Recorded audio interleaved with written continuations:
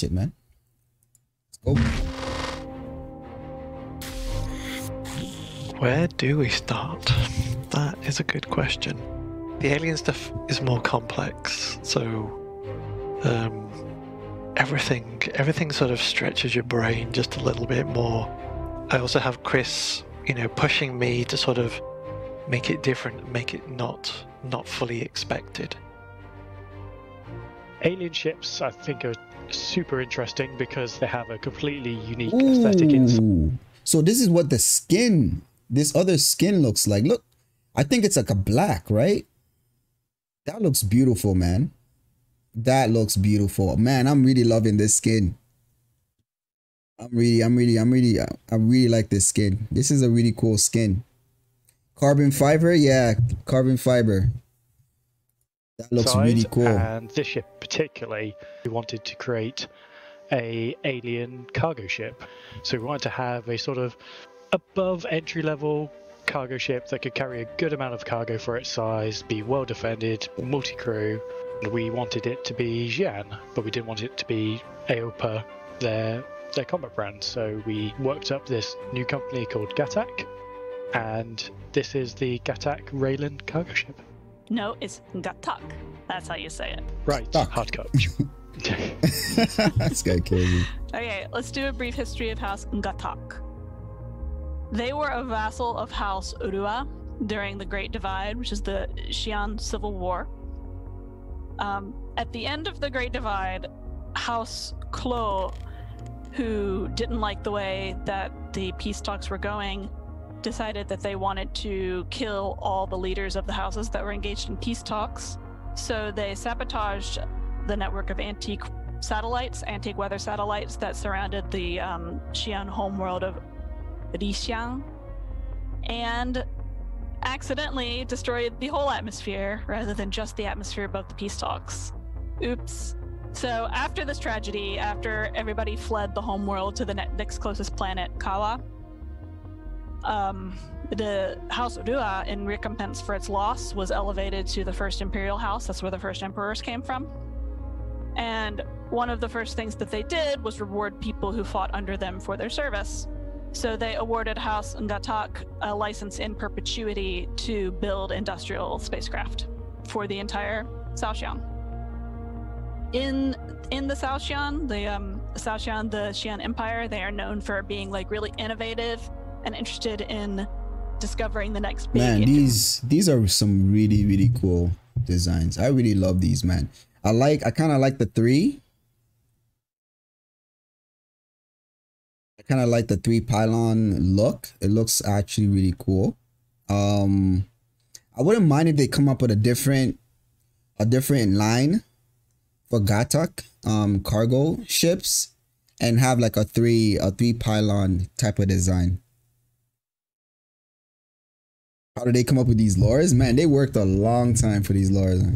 They are good. They're very detailed with the lore for sure. Some really cool, interesting designs. I like this one as well. This looks really cool. This looks really cool.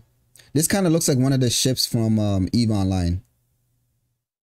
This even looks cool. This one right here. Very interesting. Big cool thing in technology, and that's part of why they immediately jumped on the opportunity to make a ship that would be friendly to both Xi'an and humans. Like, cutting edge stuff is their thing. The alien stuff is the hardest one to sort of deal with sort of branding. We did our usual. We came up with 3 sort of strong candidates to give to Chris to have a look at. And from there, I mean, people will see that... yeah, this one isn't even too bad. This one is nice also. This one is really nice. I feel like it's a little bit longer than what the final look, but this one is not too bad. Very early on, it was almost locked in. It was like, okay. Look at that. This one is sick. This one is sick. Oh, so hold on. Okay, for this design, the turrets can both face forward, right? I hope that in the final design, the turrets can also face forward. Because if the turrets can face forward, that's scary. Okay, this is what we're doing. We're a lot more confident in how we approach these things now. You know, we make sort of stronger decisions right at the start to push those through. One of the big features of the ship was the fact that it changes shape like massively, so that's the really nice thing about this ship. And coupled with oh man, I love that. We gotta see that again. We have to see that again. That looks amazing. One of the big features of the ship was the fact that it changes shape like massively, so that's the really nice thing about this ship. And coupled with okay, so the turrets can face forward still in the final art, because look at this, right? The turrets can face forward.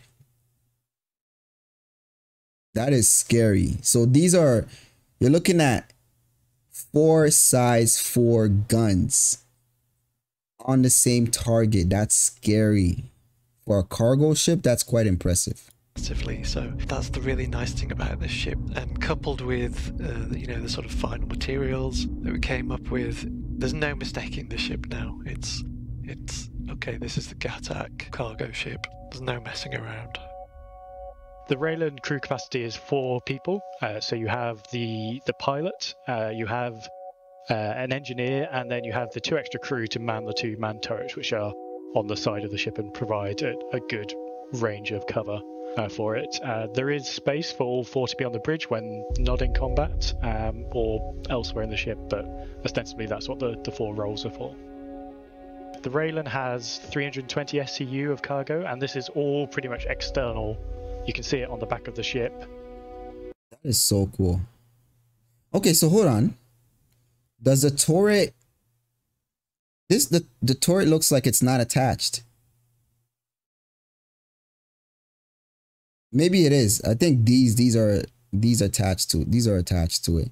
But it looks like the turret just come out on its own and just hovers. That is super cool. This is a really good shot, man. And it looks like they're fighting. Are they fighting the cat? It looks like they're fighting the caterpillar. You know what you know what's interesting? Look at this image right here. Maybe we're getting some insight on what some of the planets are gonna look like. So this looks like maybe a home planet of the Xi'an. And it looks like maybe this planet naturally has gravlev, not gravlev, but levitation on the planet. So maybe some of the terrain have levitation, or I don't know what the science is, and maybe that's how they learned the gravlev kind of technology from their home planet. Because look at this, right? I would love to come to a planet that has this kind of thing. It looks pretty. It looks pretty. Magnetic. Part visual choice, part gameplay choice. They are fixed containers on the rear of the ship, and the cargo goes inside them. So having it external allows us to keep the internals of the ship all nice and compact, but also does give a toss-up in choice between, do I pick a ship with lesser cargo but is more protected, or do I go for this, which can carry more in one run, but has the risk of, if I get jumped on in transit, my cargo is more at risk. That's something we always try and do with our ships, is not have one ship that is superior in every single way to another ship that's equal to it. We want there to be trade-offs. Even from, you know, trying to get into this ship, it's going to be a unique experience. So, listening to what he said, the ship, they purposely made this one. They made the railing in every single way to another ship superior. One ship that is. They purposely made the railing have the exterior cargoes, right? So that means Gattac is definitely probably gonna have another line or another series that's gonna have interior cargo. So I'm actually excited to see that as well. I really like this. So in order to have more cargo, they put the cargo pods outside, they'll be exposed. But then again, this ship has some pretty decent firepower. 2 size 4 missile racks and 2 size 3 missile racks. So that's gonna be some firepower. So if you're gonna be attacking this, you gotta know what you're doing, and I think it's a good balance for it. Because if it was size 3, I'll feel like it's a little underpowered though. And good shields. Stunder, how you doing? How you doing, by the way? Superior in every single way to another ship that's equal to it. We want there to be trade-offs. Even from, you know, trying to get into this ship, it's going to be a unique experience. So essentially you've got a Gravlev platform that's going to fly through the air, come and greet you. You get on it, click a button, takes you up to the entrance of the ship through the airlock. Yeah, Jonathan. So Jonathan says one benefit about this ship is though at least the external cargo is only at the back, so you can divert shield power to protect it. Unlike the hull series, where it is at the middle of the ship. I completely agree. I really like that. I think it's gonna have some fairly powerful cutting edge shield technology. I think that's important for a ship like this. So also it needs to come stocked with really good components that are good with preventing or sustaining EMP hits, like EMP rocket hits or EMP direct EMP fire. So yeah, because I think this thing is not dependent on armor at all. It's dependent on shield. So it needs to have some super beefy shields as well as yeah, high recharge and beefy shields, I think. Let's go back a little bit before we continue. Come and greet you. You get on it, click a button, takes you up to the entrance of the ship through the airlock. That's where you first get your experience of the Xi'an architecture within this ship. When you choose to get on the lift, to get your experience of the Xi'an. So back here, I believe this is where the docking collar would be, right? And then this is the top level, and this is the area where the elevator will come from, all the way from the bottom all the way through. And then this will take you to the bridge. So you walk through and then you'll get to the bridge. Interesting. Okay. Back here. Okay, so I think this is the living quarters right here. Right? And then it's elevator. The mess hall right here. Nice, nice, nice, nice. So I think in there is where they'll probably have I think there was, I forget what it was, but it's a place where you can get food and stuff like that. It's kind of a new technology that we haven't seen in game yet. So I'm kind of excited to see that. Steve, what's going on? How you doing? Terminal Hamster, what's going on? How you doing? And then right here, it doesn't seem like there's much in here. So this is the entrance when you get into the ship. I don't see anything else. Xi'an architecture within this ship. When you choose to get on the lift to go up to habitation, you've got a console that's made out of like 50 different pieces in it, and it all builds itself into position, and you click the button, get on your elevator, which isn't the standard elevator either. At the moment it's at an angle, so you have a very different experience. Oh, that is so cool. Look at that. So this controls the elevator, I think. Let's go back. The standard elevator either. At the moment it's at an angle, so look at this. Have a very different experience of like transitioning up. Look how it builds itself. That's so cool. Will also transform to sort of enable you to get through. Okay, so you know what I'm curious about? This one, so this looks like this is Gravlev. These are Gravlevs. And you can place whatever on top of it, just like this, right? So I wonder if they'll give us modularity options in order to install something else here This looks like maybe this is used to control the elevator, but can you put another one here for a different purpose? That's my question. No? That's what I'm thinking. Easily. So then when you're in the habitation section, you've got access to beds and lockers. You can go left and right to the turrets and escape pods. And then you've got the dual race kitchen and bathroom section, and then sort of like a communal eating area. And then from there up, basically it takes you into a more technical section. And so you can either go to a docking, which is at the rear of the ship, and then you've also got a good portion of components in like the sort of quite technically themed area of the ship. And then you transition through there towards the bridge. And again in there is we were looking at a way of being able to access components in a non-standard way. So the big stuff we've kept quite traditional because it makes sense to just there.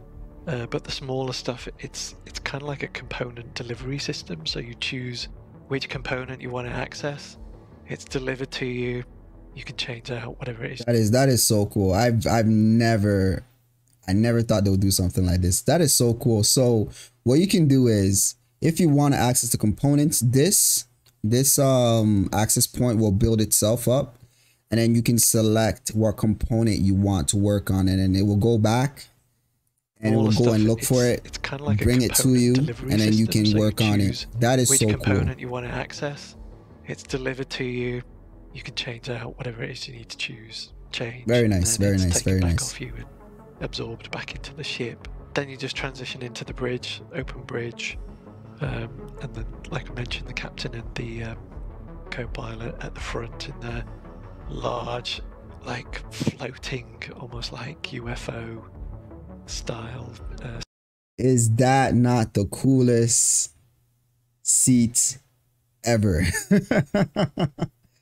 Oh my goodness. Jonathan, you're buying it now? Bro, what tipped you over? Oh man, Rook sounds so complicated. It might take years for them to finish this ship. All I need to see is for the furniture forming. Where's my wallet?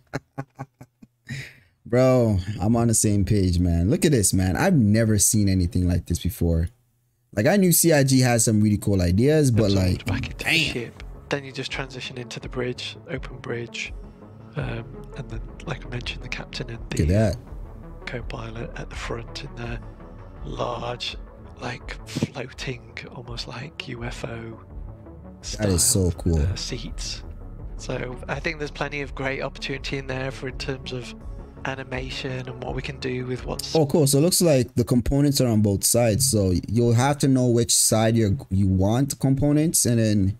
So I'm guessing they're mirrored on each other. So maybe there's two components on each side. Maybe, I don't know. But that's what it looks like. This also has that delivery system that they were talking about in regards to the components retrieval system.